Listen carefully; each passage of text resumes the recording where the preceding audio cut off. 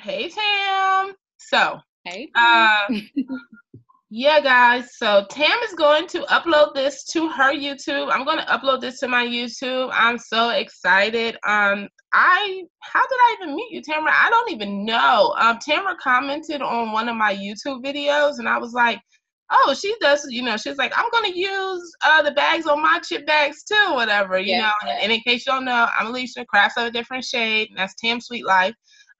Say hey, Tam. She on Hey, there. hey, bestie.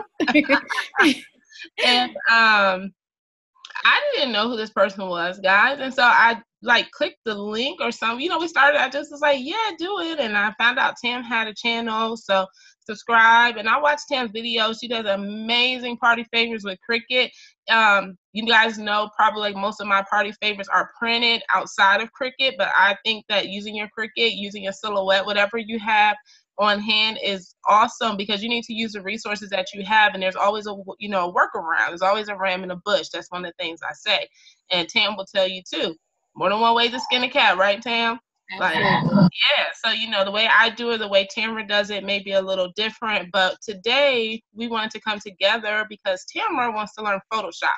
So as most of y'all know, I create pretty much all of my party favors in Photoshop. I do the tutorials on Publisher because I noticed in my group there was a large demand of people who were requesting how to do it in Publisher, and they were also using Publisher to do their party favors. So, but today Tam is ready to like expand, and I don't even know why she needs me, y'all. Like, Tam, I really do. Don't say that because I do. Like, yeah, I need your help with Photoshop. So she opens Photoshop, y'all, and I'm like, okay, let me take control real quick of her screen, and she's like, this is what I've got. And I'm like, girl, you already did everything. Tam is over here designing Pop-Tart, templates from scratch and ticket invitations from scratch with all kinds of effects on them and everything. So I said to her, I don't know why you need me, but she said she does need my help, and we're going to learn together and do a tutorial today. And again, like I said, I just met Tam through YouTube. It expanded from there to Facebook. She's in my group. I'm in her group. And, guys, we are all about supporting one another. So, Tam, anything? No, you're the expert. It takes me, I can hook up a Cricut template in a few minutes. Photoshop is like a few hours, if not a few days. It does take time, y'all. Yeah. I think because like Photoshop has so many more things you can do. It's a very robust program, right? But then it's like for Tam, in Cricut, I was telling her earlier, I want to make like 15-minute, YouTube videos, but it's a little more difficult when you use Photoshop. He's like, oh, then I can add this, I can do this, I can take this background out, so a lot of different stuff we can do. But we're just gonna start with something simple today because Tam has already basically created this whole ticket invitation, and it looks amazing. You said these are your cousins? My godson.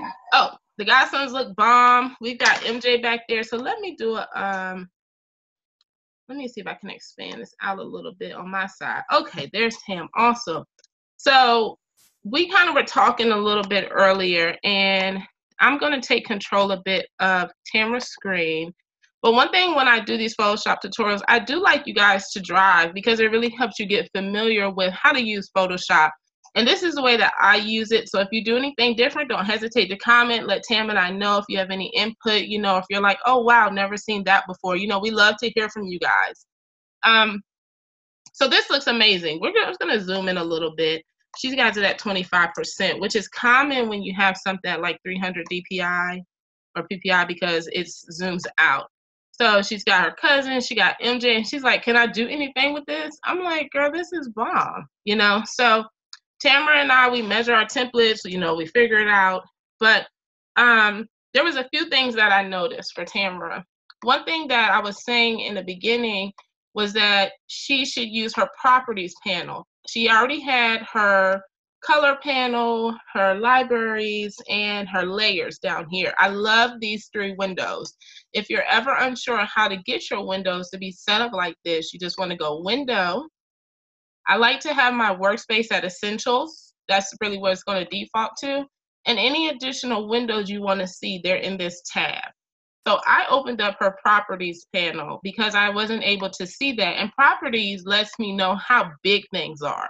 So I can kind of keep things proportionate without always having to worry about dragging it out and seeing like, oh, it's like 3.307, you know? So for Tam, as she creates her templates in Photoshop or she does her design, she may need specific areas to be specific widths and heights. So this is a good thing for her.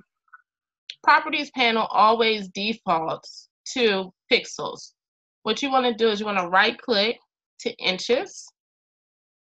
And Tam, you know, slow me down if you have any questions. And what I did to show Tam how to really use this properties panel, because guys, we've been talking for like 30 minutes already before we started doing our video. I came over to my shape tool. This is your tool presets. If you don't see them, go to your window, do tools, and they'll pop up. These are usually defaulted. I just grabbed a rectangle. I drew it out the same as you would do in a Cricut or on Publisher. Go ahead, draw it out. Now, you'll notice that it's not proportioned because it's a rectangle, right? So do inches. I like to change it to inches. I don't know pixels. If you guys know a conversion of pixels, drop it below because I can't figure it out. And I make them like even. This is your lock. So just like in Cricut, when you have the lock to keep the proportions, you can lock and unlock it. I'm going to go back and grab my move tool. And I'm actually just going to say for this, we need a 5x5 square. I'm just going to go ahead and type in 5. Tim, I might need you to type for me. Sometimes it doesn't detect my, just go ahead and do 5 inches. You can right click and change it to inches. Okay. Yep. Oops. See, because it was on centimeters, guys. So watch that because make sure you have inches selected. Yeah, because it will, 5 pixels is so different from 5 inches. Right. Okay, so 5 inches by. Yep. Let's just do a 5x5 square. Okay.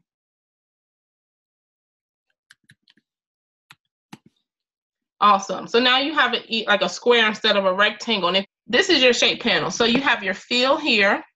Tam, if you would go over where it's pink. Right here. Yep, that's your fill. So once your fill is going to, this actually, we change the color, but usually whenever you create something new, it defaults to your foreground color, which is over in your left-hand side of your tools. And I'll take control one more time. Okay. Yep. So you'll have your foreground and background color right here. And this, if you ever want to change your shape, the reason why I like to keep items as shapes, and you'll see them if you insert a shape, you'll see it here that it has the 4 squares around it or the paths. Select your rectangle tool, and either in properties, you can change your color, or you can come up here when your toolbar changes and make it whatever colors you may like. I'm going to do a eyedropper tool. I'm just going to click on this, my color picker, and I'm going to go ahead and make it red like she already has. There we go. So that's how you would get it to be a red square. Your opacity is down. That's why it's like that. I was wondering that. Yeah, so you guys notice that's good that Photoshop is doing this to us so we can figure out like why, right? Because when you're using Photoshop, you're like, why is this happening? And you guys haven't seen me on screen before. I'm very animated, okay? So if you're not in my Facebook group, be prepared for a show. You're like, why is it doing that? Always check your layers. See what it is. You might have a different blend mode on here as far as the lighting is concerned. Your opacity may be incorrect. So we're going to go ahead. Your fill may be low. I'm going to go ahead and make this at 100%. It's not opaque. There's my red. Okay. So yeah, before it was white or pink or something, but it was opaque. So this is cool if you want to do any type of pattern. I always say that word weird. You can choose these. These are defaulted patterns that Photoshop comes with. Tam and I could do another tutorial, show you guys how to do patterns. I'm actually going to do a video on that later. So Tam, what we can do is do a video, maybe even like how to use them effectively in your designs. Okay. And excuse me, strokes. You know, stroke is your outline. Excuse me. And you have a solid stroke, you have patterns, you have gradients, you can have no stroke. I'm gonna put no stroke on this. Photoshop default shapes to having a stroke. Don't like that. I don't like it at all. Make sure you turn it off because Tam, especially as you maybe do templates or you design something for somebody, ensure that your shapes don't have strokes because they'll come in looking like dashes and you'll print it and you'll be like, why are these dashes on my document? You know, because you had a shape and it had a stroke that you weren't aware of and it's like so tiny. So unless you really zoom in at 100%, you won't see it. So there's that. And I'm just gonna kind of like let that go. I'm gonna undo this. So as I was telling Tamara, anytime you want to affect something, make sure you have that tool selected. If you want to change your shape, you need to have your shape tool selected, okay? I keep doing Control Z. If you want to do multiple undos, you'll do Control Alt Z on the Windows, and it's what is your control key? Windows. Yeah, what is it called though? It's the Mac key or I forget. I don't know. I just got this thing. Okay. I'm still learning everything. I haven't been on my Mac in a while, guys, but your Mac has different controls. It's whatever these keys are. I forget what they're called, guys. That's just sad. Like you don't use a Mac for like a month and you forget. These are that little. Yeah, those symbols are how you do multiple undos on your Mac. I'll have to Google and remember what those are called. So we're just going to step backwards multiple times. And there we go. We're back to red. So that's pretty much how you will create a shape. I was telling Tamara, one of the things I noticed when she did her template, this is still a rectangle layer by name. However, it's not a shape. And you can tell it's a shape because of the paths. So what happens is if you want to make changes to your shape, like say instead I was like, ooh, love this red color, but I want to make it pink. And what you might want to do to make it pink is use a paint bucket tool. Without actually going up here, doing what I just did, you try to take like a little simpler way, like quicker way, right? So you grab your paint bucket tool and you're like, paint bucket tool, the color is going to default to your foreground. You'll see it up here, foreground color. And you go to click this. Wrong layer.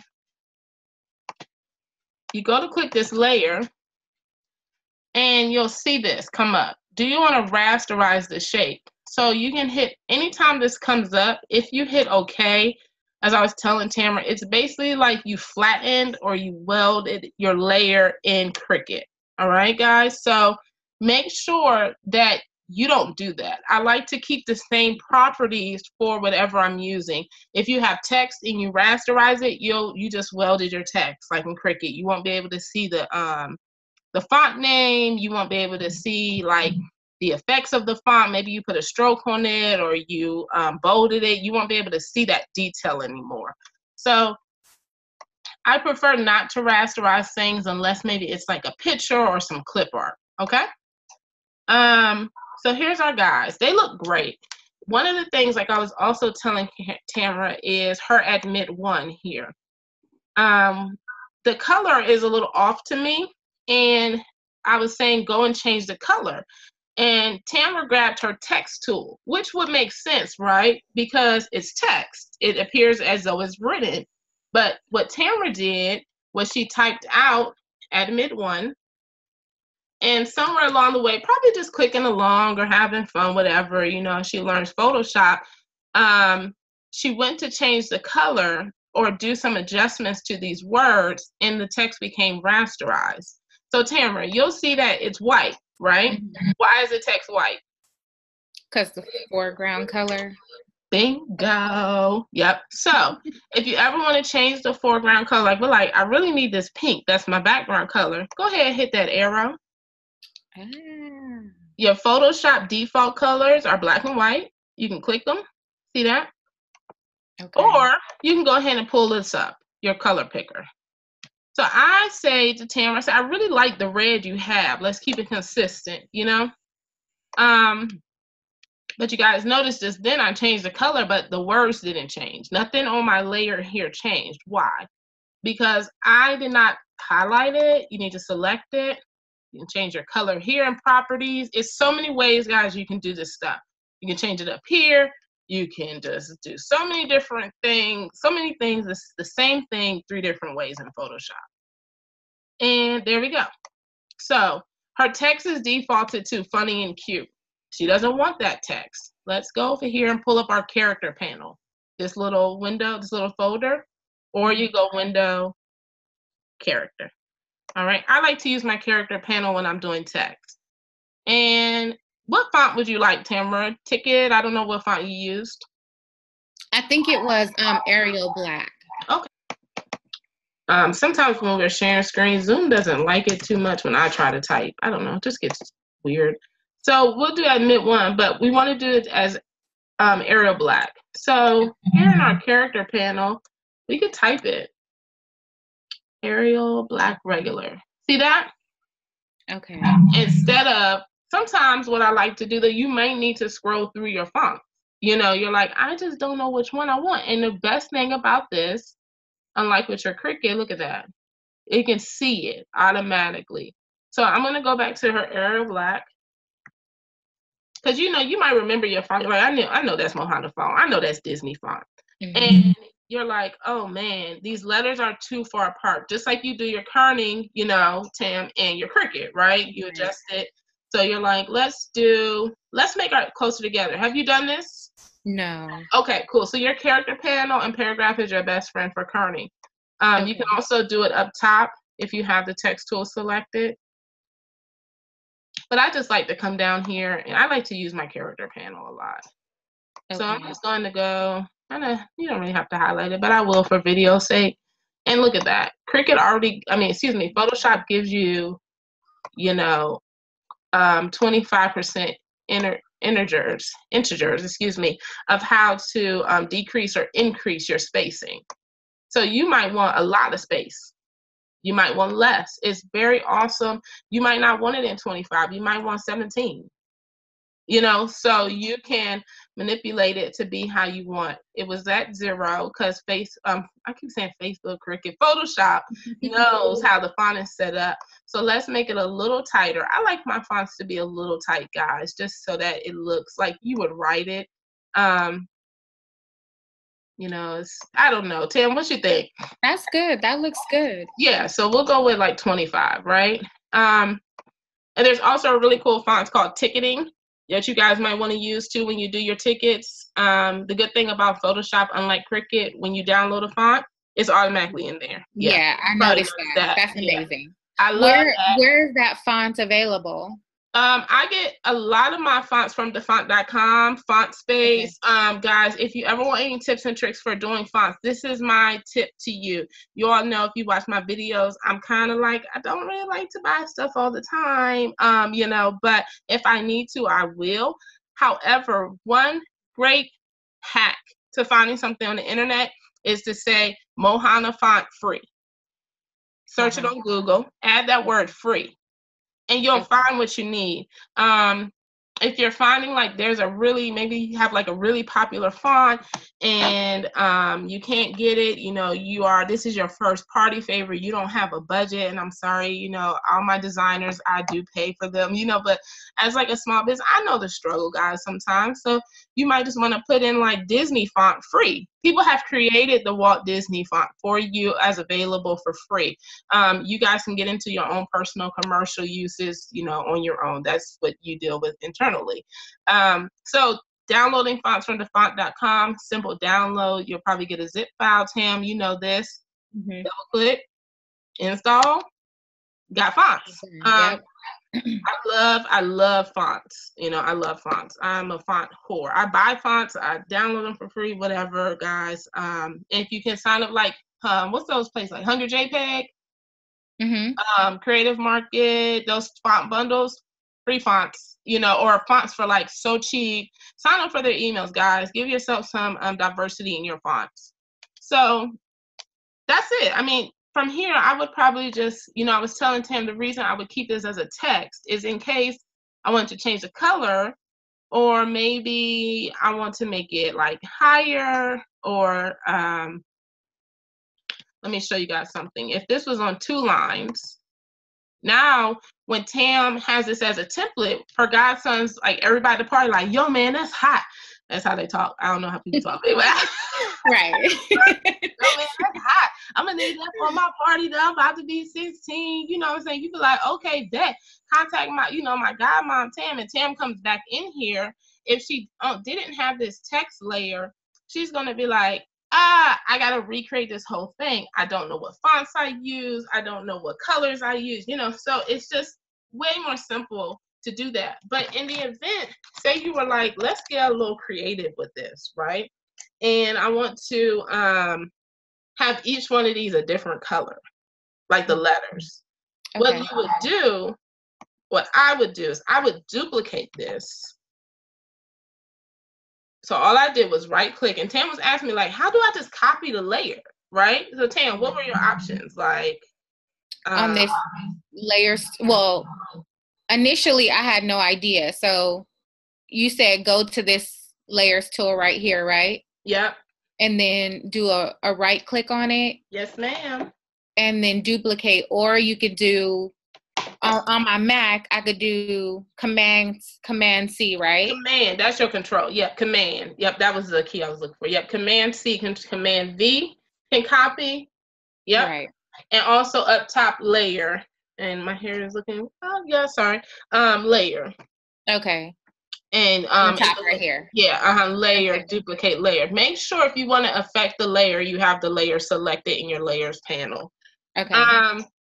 So if I were Tamara, that's what I would do. If I'm like, I really want to do some, maybe like a double stroke, or I want to change each of these letters, I would duplicate it so I can come back to this template and have, the plain one, and without it being flattened or, just rasterized. And I would come here